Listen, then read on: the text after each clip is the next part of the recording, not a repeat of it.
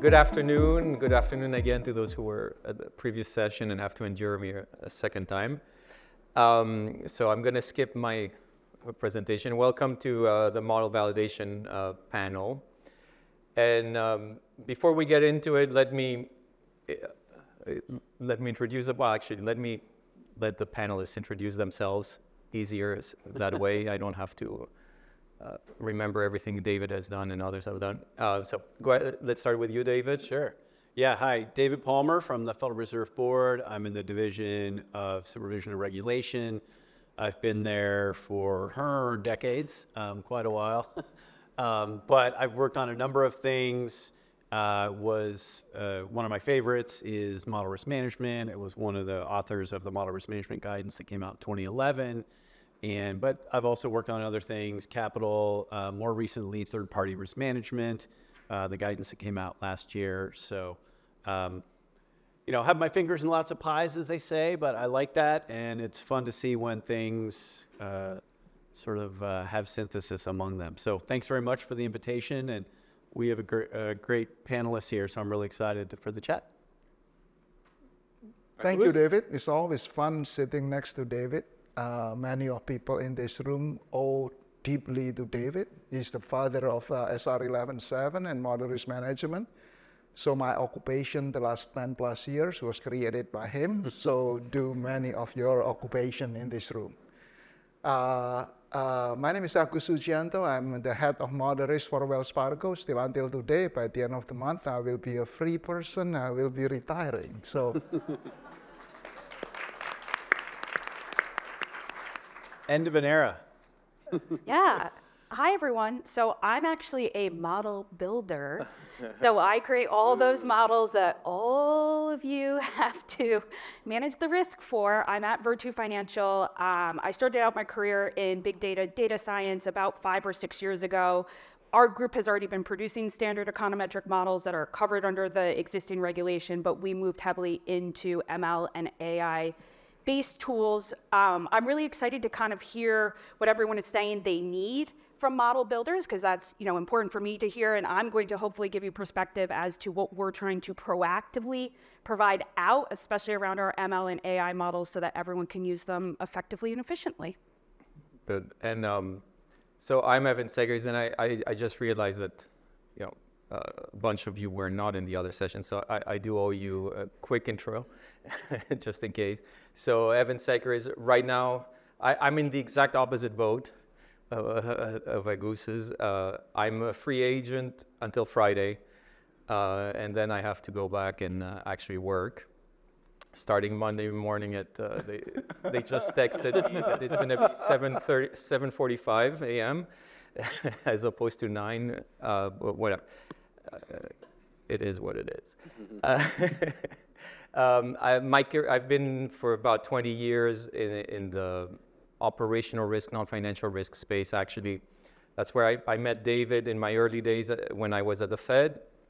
I was there until 2013, and then left the Fed, moved into a few consulting roles, always in the non-financial risk space, and then landed in model validation at PNC, and after that as the head of non-financial risk for MUFG, and then as of Monday somewhere else.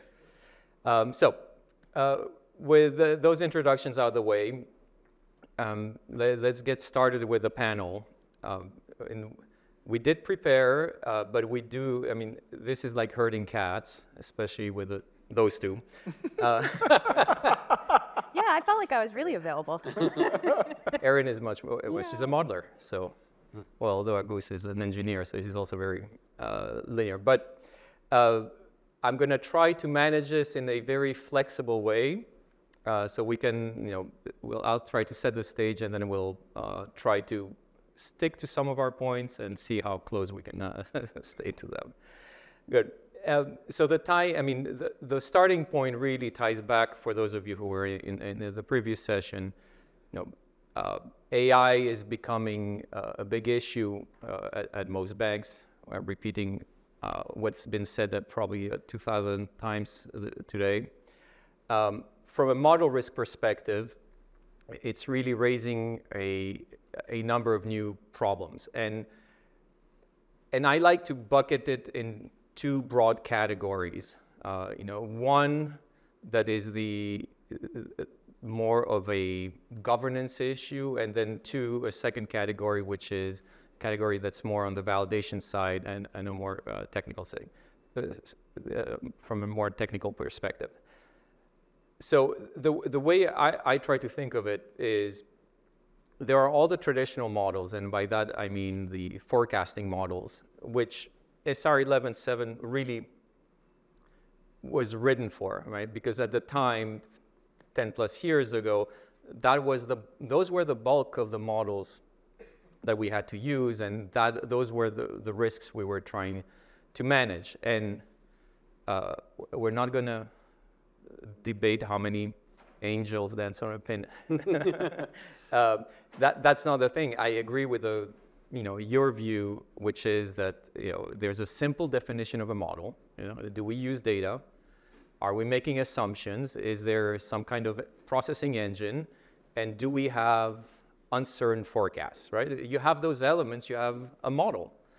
But while originally models were this very well-defined set of objects, now that definition applies to a much larger number of items that have to be, which risks have to be managed at banks.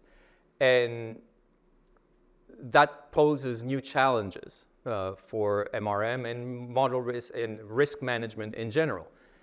And going back to a point that David was making earlier, it doesn't mean that because it's a model that they all have to be managed the same way. And so part of the conversation will go there. So we have one bucket of items which are what I would call our traditional models, forecasting models, and how does AI change the validation of these models, right? So think of credit models, market risk models, CCAR models, whatever you want. The models that are in your inventory now, and you're slowly starting to adopt ML techniques. And so this raises a bunch of new problems for model validation, and we will talk about that. But then there's a whole new category of problems, which is the second big bucket, which is AI/ML now allows you to use models in completely novel areas of your bank, areas where models were not, could not be considered in the past because of the type of data you had. And I think mostly of unstructured data and the ability of AI/ML models to process unstructured data. So you will have this proliferation of models at banks, but in areas where it's a completely novel use of models, and where models might not be doing the same tasks, quote unquote, as they're doing in the more traditional space, which is forecasting or strategic decision support. They might be there to help you automate tasks. They might be there in a support function. And so now that creates a whole new set of problems, which is, what do we do with these models? Do we validate them the same way, or do we have to come up with different ways of validating them? Or, and Agus has some interesting thoughts on that. We'll get to that. So those are the two big buckets, and I would like for us to basically touch on both. And so I thought that maybe we start at the higher level, which is what falls in each bucket, and maybe quickly talk organizationally what we can do with all these models that are the new crop of models, and then we'll come back to ML models that are coming and replacing the more traditional econometric models, and talk about all the issues of bias, explainability, and such. Good. And so with that, my first question, well, it's easy. I'll go with David, which is, how do you think about this problem of the new models and how institutions should organize themselves to tackle that problem? Yeah, thanks. Obviously, super interesting topic, which is why I always jump at the chance to talk at events like this, because it's an intellectually stimulating discussion for me, but also I learn a lot from, not just from panelists, but talking to others here. So thank you for that.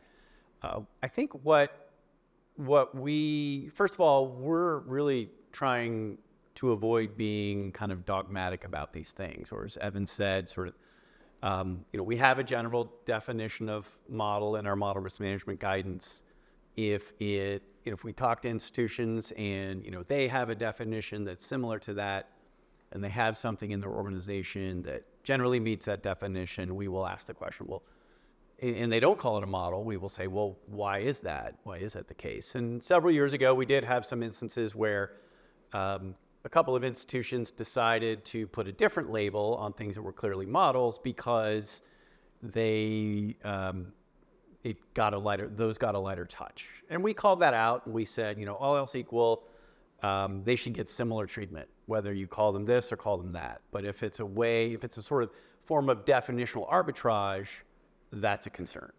But generally, we try to take a flexible approach and say, firms can have slightly different definitions of what's models. To Evan's point, very importantly, even if something is called a model, they can address it or have different types of risk management controls, customized to their own organization. So we try not to say, these things have to be models. And I think AI is a great case. We have not said definitively all AI are models. The extreme case that I often use is we know that in some cases in banks' buildings, they have elevators that use AI to make the elevators more efficient. Am I going to say those have to be put through the MRM program? No. But I hope there's some controls over them so people don't get stuck in elevators, so there aren't elevator accidents, and that they actually, go to the right floors. So that's sort of an example of how we can be flexible of, having risk management controls over something, but you don't necessarily have to put it in your model risk management framework, or even if it is in your model risk management framework, you can have different approaches to it. And we've seen some organizations have a slightly narrower definition or have a sort of a narrower approach to the purely kind of statistical, quantitative models. Then they have a different part of their MRM program that's devoted to qualitative models. So they're still producing quantitative output, but a lot of what's going on in terms of the processing is more qualitative in nature. Again, what we want to just confirm is that they're, the proper risk management controls in place. When it comes to AI, these are things, we're talking about, we're having a good conversation with industry about are, what are some of the particular factors that drive AI validation, validation even in the pure MRM sense, or validation in the broader sense, or independent review. And so things like data governance, things like making assessments of the output, being able to assess performance, looking at whether there is consistency, robustness, whether these things actually translate from the training environment to the real world and so forth. And I'm sure my colleagues will, fellow panelists will talk about these in a little bit more detail, but that's sort of the general approach that we're trying to lay out. And we're seeing, at least so far, that most of our supervised institutions are putting most of their AI approaches into their MRM framework. One, because I think it's kind of convenient for them. They have these frameworks already in place. But I think they're also seeing that a number of the principles from their frameworks, a number of the factors they look at in those frameworks have applicability to AI, even if they look at them slightly differently. Mm-hmm. So I'll stop there. That's sort of an overview of how we're approaching the issue. Agus? Yeah. Probably I'm going to divide it into two parts. The predictive AI that we know very, very well, that we have used it for quite some time, particularly on tabular data. We know how to deal with that. About a couple of years ago, myself and my team released a tool called PyML. That's how you get explainability, some of them exact explainability, and testing for many, many different aspects. So that's predictive AI, particularly for tabular data. I would consider it a solved issue. We know how to deal with it. And then the next part is what I want to focus is on large language model and generative AI, and how do we look at this. I'll start with large language model, because how do we use large language model today? We use it for text classification, complaint routing, monitoring of traders' behavior, and all of those things. Or we use it as information retrieval, asking questions to retrieve information, so very nice productivity tool, or retrieving information plus summarization, what known today as retrieval augmented generation, and general question and answer. So if you look at all this, particularly the generative AI today, is no more than predicting the next word. It's autoregressive model. If you have autoregressive model, you will validate it. Every autoregressive model in tabular data, you will validate that. So you have now, it's the same concept of autoregressive predicting the next word through complicated feature engineering, because you have transformer layer, you have complicated variable transformation through transformer, and then you do autoregressive model. If you validate simple autoregressive model on time series tabular data, you should validate the autoregressive model on language model too. Because the danger of this, it can be very dangerous. For example, we use it in the banking center to assist banking center to answer customer question. And this model, known as like any autoregressive model, the longer to predict, the uncertainty will be bigger. Same thing, we call it hallucination, right? But exactly the same thing. So the danger, the person can get wrong information and providing wrong information to customer. Suddenly you're dealing with UDAP problem. So that kind of risks are in there. So we have to validate it.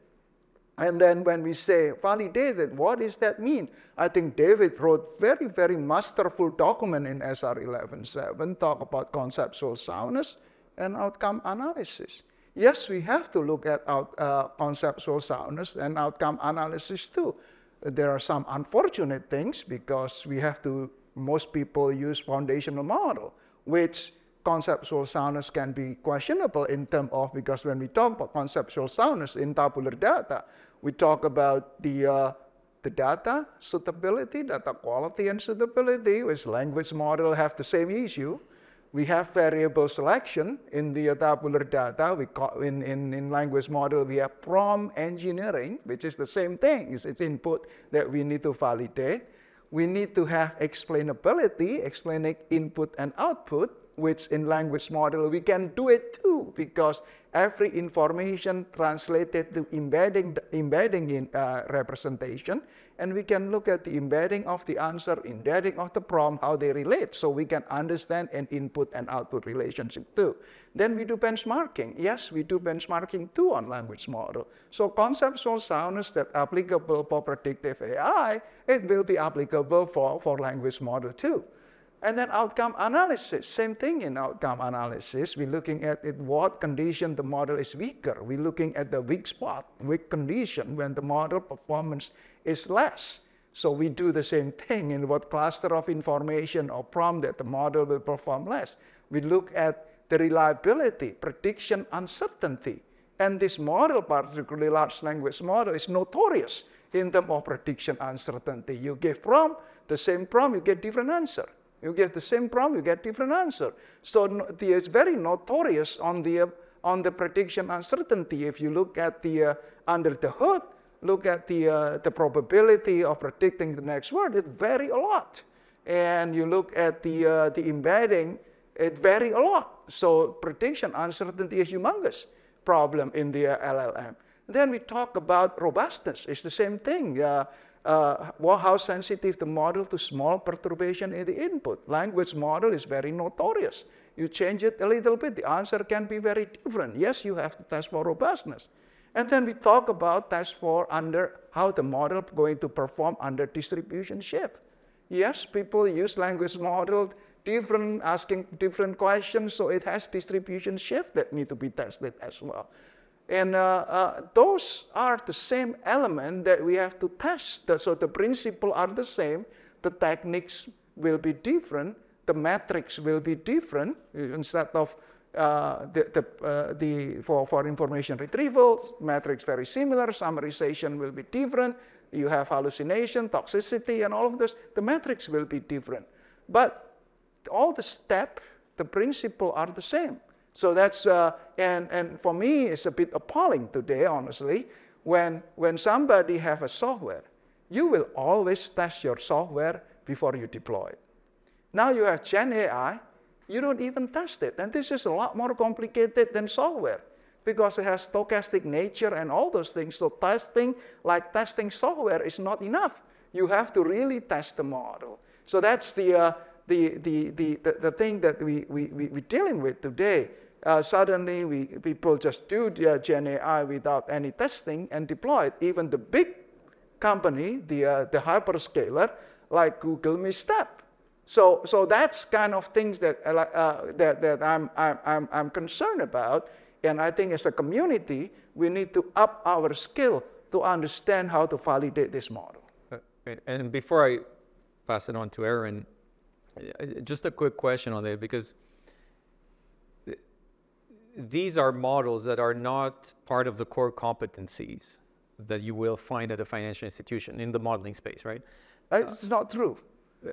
Not necessarily. Well, it's becoming less and less true. So we're building up that community. But there is really the question of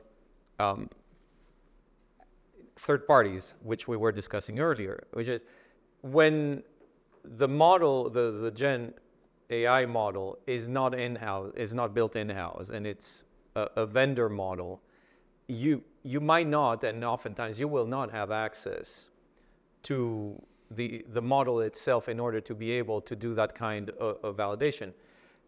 What do you do in that case? Because you still need to ensure, you want to use a service. Right. I think it's the same thing. We deal with vendor model all the time today. Right. And we know how to validate vendor model today. Yes, we're not going to know what's the inner detail and all of those things. But we can still test. We can still do benchmarking. We can still test for model weakness. We can still test for robustness. We can still test for reliability or model uncertainty. And we can still test for distribution shift. Just like we're dealing with vendor model, we may not be able to go detail on the conceptual soundness, but we can still do testing. Mm-hmm. And rely a lot more on that. But most of the model, even in the third party, they may even provide the embedding information. So like OpenAI and all those things give embedding information. It's also give the probability of predicting the next word, that you can get the information and you can test it. Sometimes it's completely, your vendor probably completely not sharing with that, but you can still do all those outcome analysis testing and relying on the outcome analysis testing. It's a higher reliance on outcome analysis rather than conceptual soundness. Yeah, and I'll just add briefly, I definitely want to let Erin get in, is I would just add, there may also be cases, if you're using this in a more material capacity, then you might also want to apply compensating controls for the fact that you haven't been able maybe do that full conceptual soundness assessment. That's not unique to Gen AI. As Agus said, that's a vendor-related problem for all kinds of models. So that's a good sort of natural instinct that we try to engender, that if you aren't able to do that full conceptual soundness assessment, you maybe put more focus on other things like testing, but you also might consider some additional guardrails if you're using it for something more important. Good. Erin? Yeah, so as a model builder, I don't differentiate. Everything that I build that is basically trained off of data and is predicting is a model. I call them models. I will call them when you come in, because I'm a vendor. Some of you might consume models from me. I call them a model. And so there's a couple of big differences, though, in application between a traditional econometric model and an ML and AI model. The first is the scale of the prediction. So we have an econometric model that's been out there for 20 plus years, and its goal is to predict market impact of a trait, many of you might use it in portfolio analysis. It's used in trading. It's used in a lot of places. It falls under everyone's SR 11.7. We have documentation for it. The big difference between that model and the ML model I'm building today is the scale that we will predict off of. So that's an econometric model. It's structural. It does have a calibration component to it. But I will give you a prediction off of a 1,000% MDV stock traded in the Philippines. No one has traded that. I will still give you a prediction, though, for that. In the ML and AI models that I'm building, we highly cap that scale of prediction. So I have another model that's doing the exact same thing, except I've built that using an ML approach off of the data that I have in my observed peer universe, off of my observed trade universe. And that I've said you can only call this for this type of trade, trade it here. So I've grossly restricted the amount of prediction that I'm going to force that model to do. So in my head, as a model consumer, you can do the same thing, right? So the econometric model was built to basically scale, in a lot of cases, off of data it hasn't seen. ML and AI does not have that same structural form. It is not as good at predicting off of data it hasn't seen. It's exceptional when you have a good training set at making predictions. It's fantastic, but it's not as good as doing those predictions. So when we go out to people, we say use case matters. We think you should only use it in here. In our APIs, we will actually cap you. We will not give you predictions, and we will say we do not provide predictions in this space. So I hope that that helps some of you model consumers in this space. But for us, every model is a model. We are happy to provide transparency. I am a vendor, right? So we get asked questions on everything. One thing in the ML and AI space, because we actually haven't gotten asked for the same documentation around our ML and AI models that we have for that econometric model that's been out there for ages. So one of the things that we've done proactively to hopefully help the community ask bigger picture questions is we publish the data that we've used, but most importantly, the data we wish we had but didn't have. For ML, that's really, really important. All models have bias in them. That's just inherent. You need to understand what that bias is. And in a lot of cases, as a model builder, I'm like, gosh, my model would be that much better if I had access to this. I will give you a prediction in Asia, for example, but my Asia universe is pretty underrepresented. I'm going to let you know upfront, hey, if I had more Asia data, this model would be better in Asia. We will tell you the features, so the inputs that go into our model, and then the features that we actively excluded. We have a lot of endogenous features, so we will say, hey, we actively kicked this out. We think it's too, XYZ, and we excluded it. And then we will also tell you the model algorithm that we used. We, because we are a vendor of models, will err to the more transparent models. So we actively kind of avoid neural nets. They, for a lot of our stuff, only give us slight accuracy boost, and they are the black box of all black boxes. So if I'm trying to convince you to buy a model from me, right, and I say, I can give you a model, and I can tell you everything that went into it and exactly what drove the output, or I can give you a model and I can't explain anything about it, this one is probably the one that you're going to do. And when it comes down to, I think the LLMs, like, again, I love how you explained everything in my head in the ML and AI space is just a probability of prediction. That's it. And I love how you explained LLMs. They are literally, that's all they're doing is just giving you the word that they think has the best probability in kind of what you had prompted in or what you're asking. So in that space too, thinking about, I think, defining it to a use case, a specific use case can help manage the risk there. Right. Yes. I just wanted to let you know, please feel free to either ask questions or text me questions here, but let's go to the questions. There was one, let's start and then we'll take the one. Thank you so much. I love the analogy to ARIMA or autoregressive or time series models. So, because these models have been used quite a bit in econometrics for ages, and often enough, they help you to sort of extrapolate, right, out of the data that is essentially self-learning. Sometimes it's using a price to predict the next price or the next word, and you can really test them but often enough is going to be very much dependent on the journey forward and journey back, right? We've done that actually, models with the surprise into the autoregressive, meaning a giant sleeping, creature waking up. So you can actually even add to those, make them probabilistically less predictive, if you want to call it. So how come that is not really used so much in the financial world, or is that just that's just for traders and things like that? It's just not adopted by the bank elsewhere? Adopting the language model to predict, or adopting neural net structure deep learning to predict?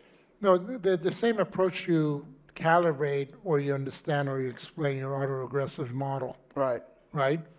Whatever it is, if you wanted to, for example, regime changing models, like, going from pre-2008 to post-2008, pre-COVID to post-COVID.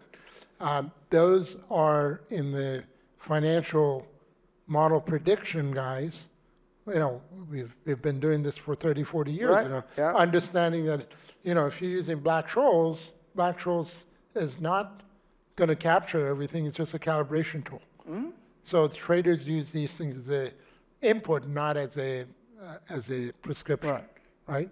So on the language model is the similar concept. You have the concept of domain generalization. Basically, it's a completely shift.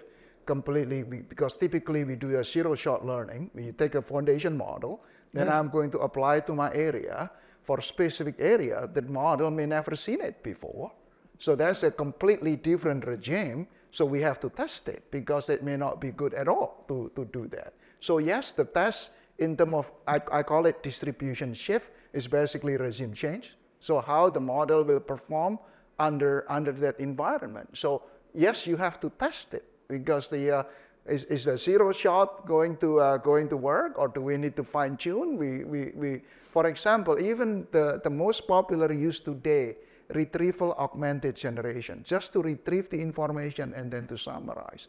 But if it's your document that you're trying to retrieve is not on the training data set, it's completely different things. And asking question, yes, it will retrieve, because it will retrieve based on closest distance. It retrieved the wrong thing. Did you check it? And then if you retrieve the wrong things, and then send it to large language model to summarize, did it summarize well? Even the information can retrieve correctly.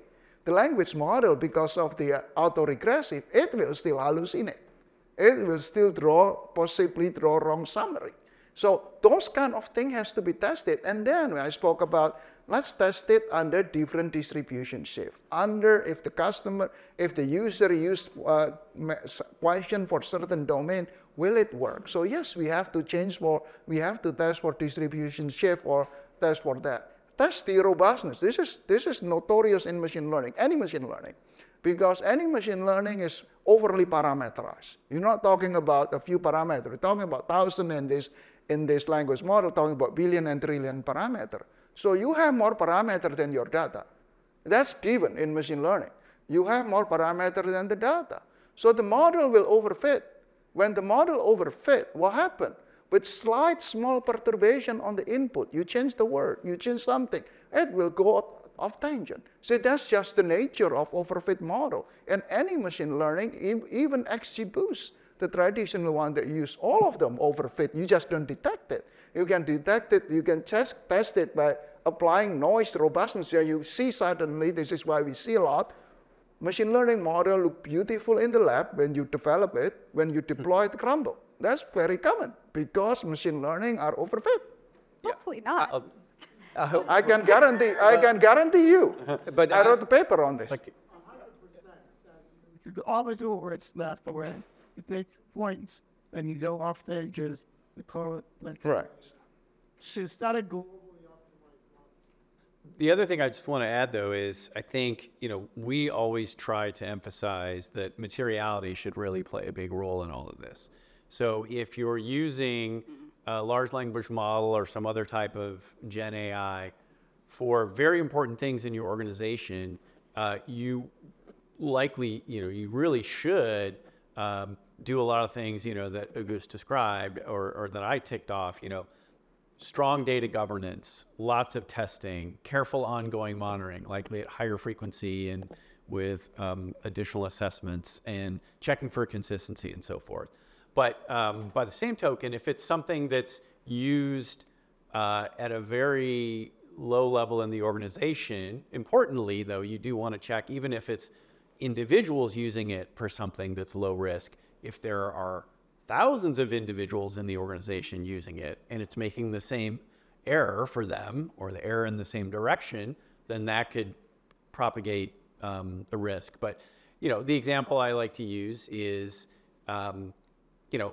Gen AI enabled search engines, right? So we're all using those today. If it gives me a wrong answer, it's all how I use it, right? If I take it at face value and say, oh my gosh, this is the answer, and I'm going to run with this and not apply any scrutiny, I think that's a real concern. But I think it's very important to remember that with these Gen AI approaches, there is a significant principal agent problem, is the way I like to put it, sort of in the economics profession, and it's often hard to detect.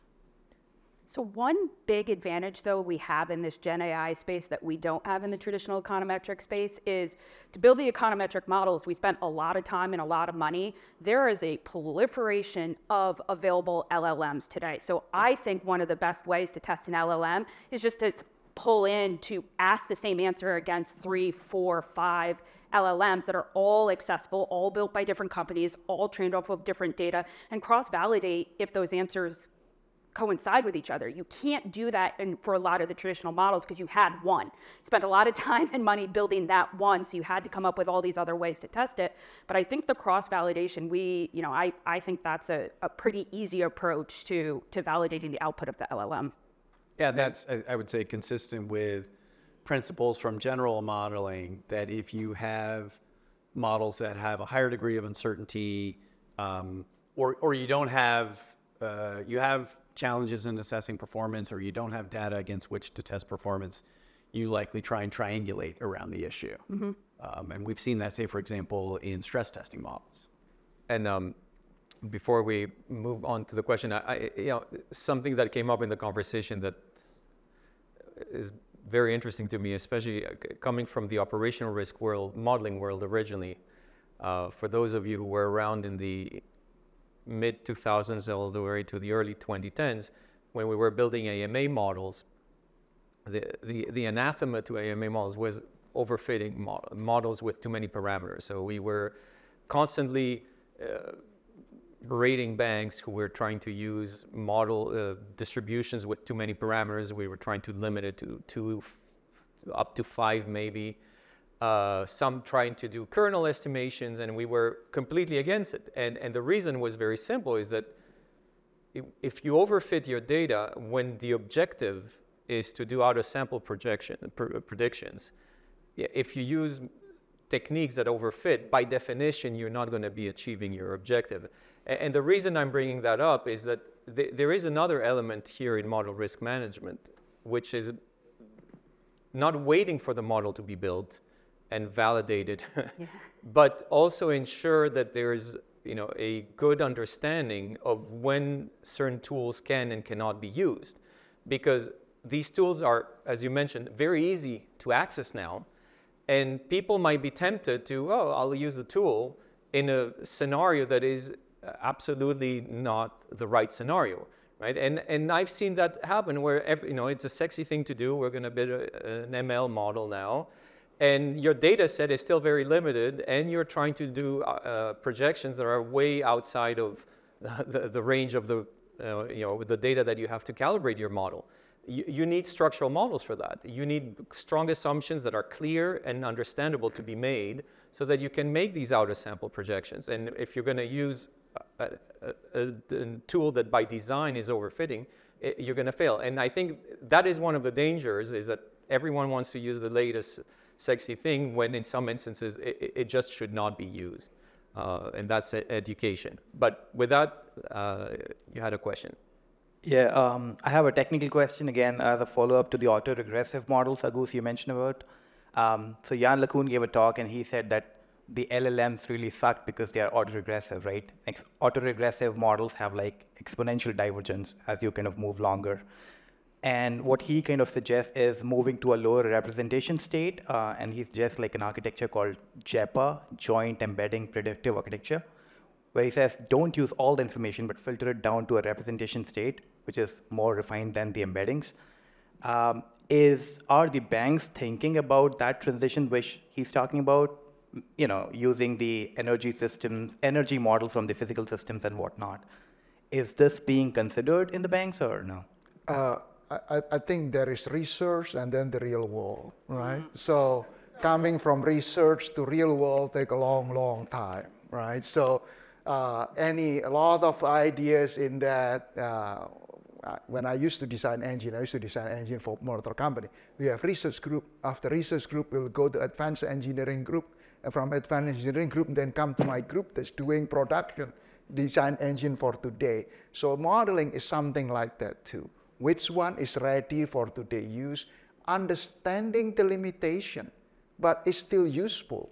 I think that's what the game that we have to do today.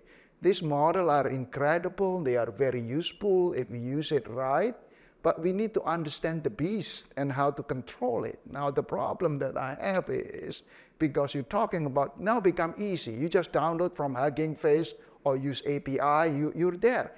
The problem, the danger is this. This is becoming now a technology domain, technology project. Then people think that technologies can do moonlighting to become data scientists, can deploy this. This is the responsibility of people in this room. This is not technology game. This is a model risk management game. So I think this is very, very important because it carries a lot of model risk and not just technology, just like software. And by the way, it's a problem that existed at a smaller scale in the past with Excel, right? Excel was the first tool to make modeling it more accessible. And I've seen that, I'm sure you've seen it at your bank, a number of people who are literally building models without realizing they're building models. And so it's not in the inventory and they're using it. We had traders do that and they're using it for decision making and no one validated it. And not understanding that Excel has its own limitations. Absolutely, or that the regression tool, it's a simple linear regression, and it has its own flaws.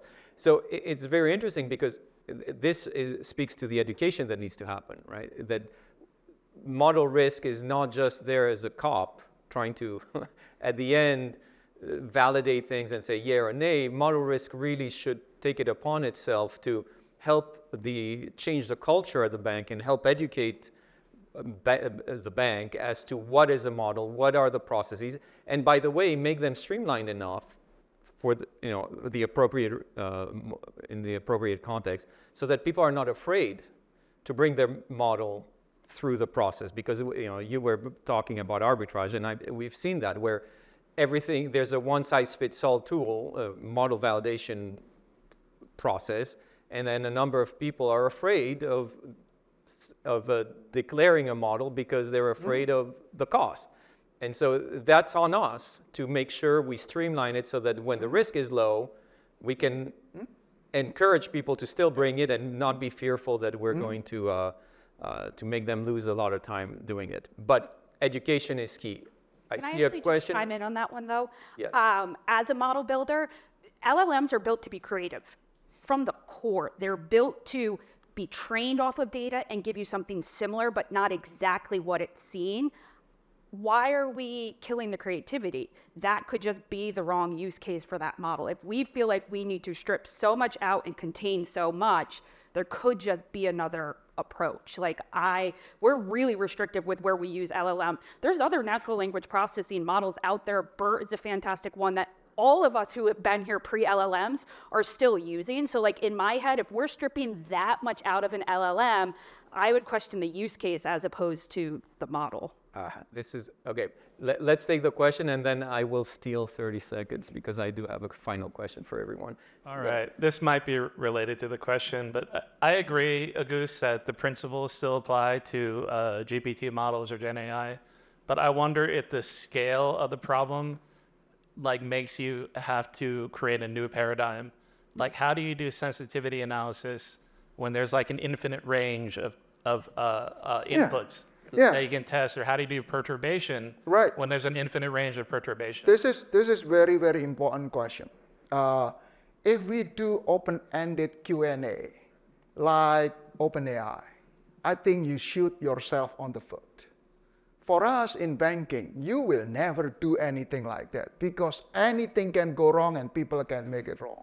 But if we bound it, what is the use of the model? Because we always do that. We use model for a specific purpose.